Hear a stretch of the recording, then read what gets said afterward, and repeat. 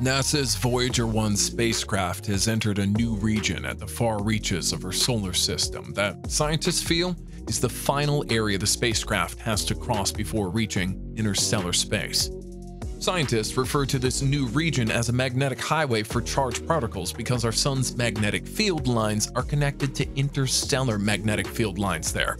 This connection allows lower energy charged particles that originate from inside our heliosphere, or the bubble of charged particles the sun blows around itself, to zoom out and allow higher energy particles from outside to stream in.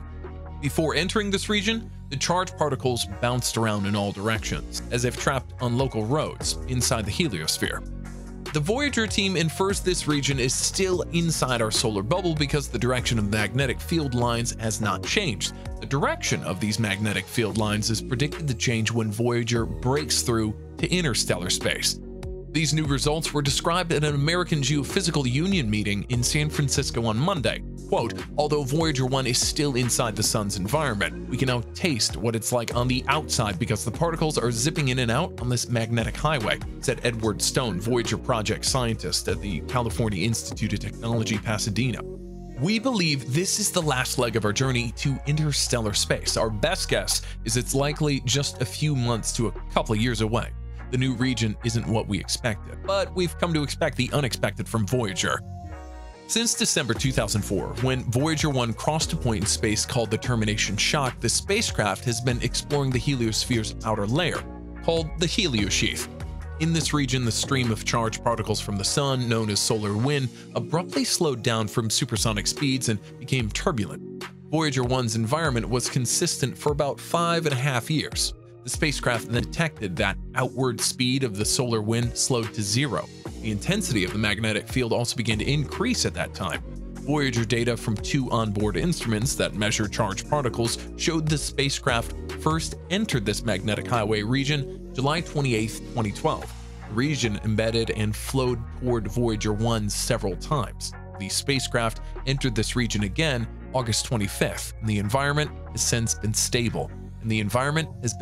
Since.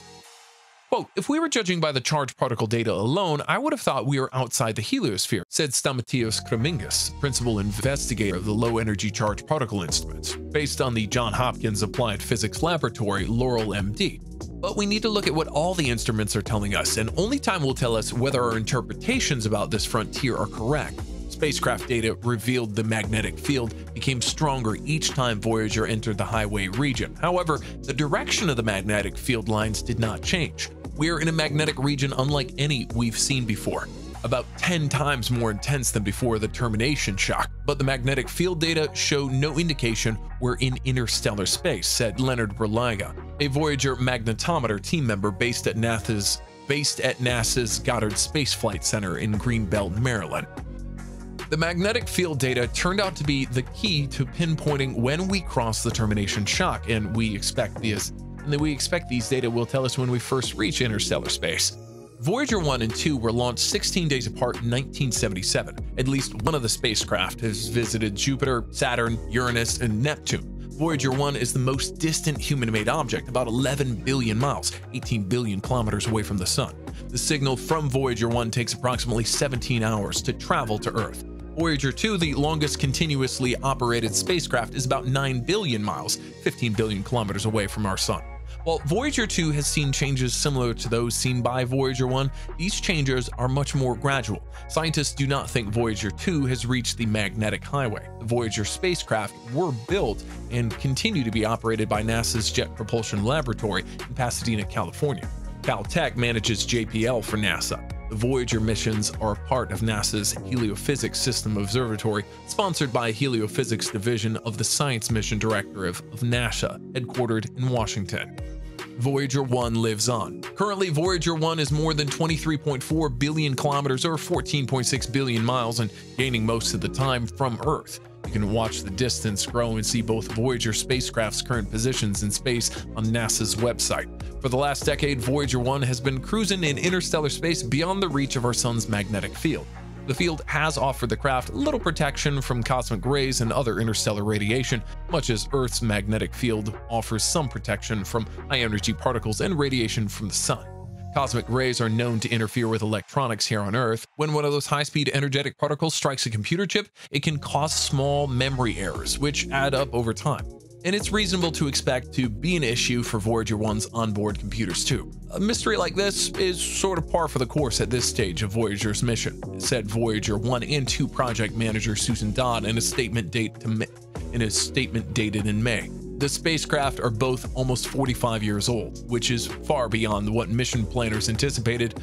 We're also in interstellar space, a high radiation environment that no spacecraft have flown in before.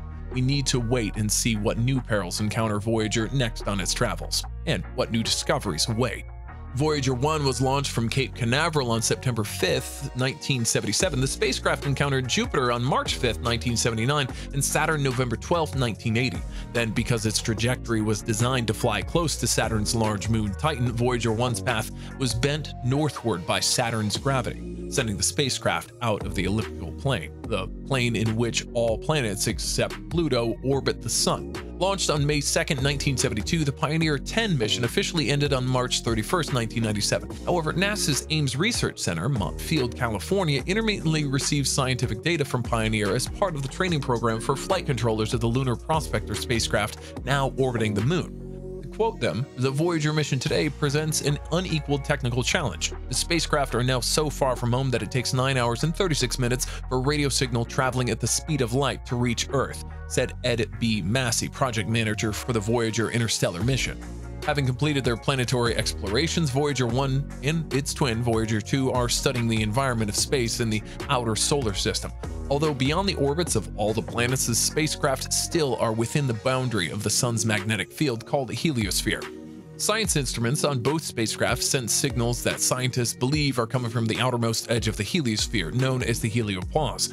The heliosphere results from the Sun emitting a steady flow of electrically charged particles called the solar wind. As the solar wind expands supersonically into space in all directions, it creates a magnetic bubble, the heliosphere, around the Sun.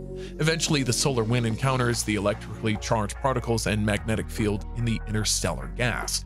Science data sets are returned to Earth in real time to the 34-meter Deep Space Network, the DSN antennas located in California, Australia, and Spain. Both spacecraft have enough electricity and attitude control propellant to continue operating until about 2025, when electrical power produced by the RTGs will no longer support science instrument operation. At that time, Voyager 1 will be almost 150 times farther from the Sun than the Earth, more than 20 billion kilometers, almost 14 billion miles away. On February 7th, Voyager 1 will be 10.4 billion kilometers, 6.5 billion miles from Earth, and is departing the solar system at a speed of 17.4 kilometers per second, 39,000 miles per hour.